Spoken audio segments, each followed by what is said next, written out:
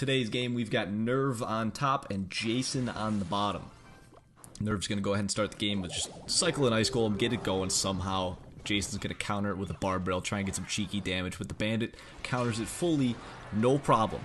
So Jason's going to play a P.E.K.K.A here, slightly behind the tower, counters the bandit fully, and then he also has time to build up a slight push. But it looks like Nerve's throwing a lot down the left lane. I don't think Jason's going to be able to handle this. No, he's not. He's just going to go for the tower trade. So Jason is just completely sacrificing his left tower and going for the right tower. Hopefully both players are able to take out a tower and then just deal with the ramifications later. Go for the 3 crown, try and get the second tower. We'll figure it out at a later date. But Jason down here, he's taking a lot of damage. Look at that, down there. King Tower, halfway dead already. He's going to be forced to play that E-Wiz just so his King Tower doesn't almost nearly die. But that E-Wiz is going to be able to counter this oncoming bandit too, so not the worst E-Wiz in the world. But both players are about the same elixir, roughly. Nerve has 1 elixir advantage. I think Nerve's going to go ahead and play an elixir pump here. Not great. Not great at all, because Jason's able to just lightning that. 6 elixir for 6 elixir. Free tower damage as far as Jason's concerned. He just gets 450 tower damage for absolutely no cost. Nerve is probably not too thrilled about that one.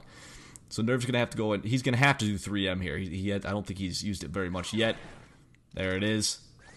So now Jason sees that. He's going to go ahead and try and get some cheeky tower damage here. He'll get a couple of hits, but he's going to have to deal with quite the push here. We'll see what he can do.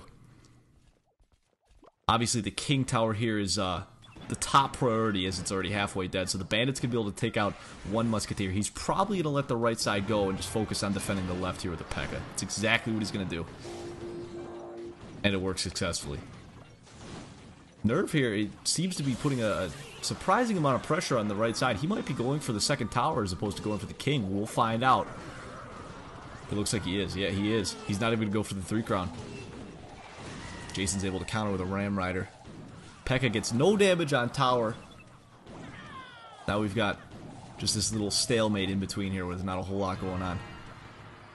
These bandits are going to charge at each other in just a moment here. I can feel it. I can feel it now, Mr. Krabs.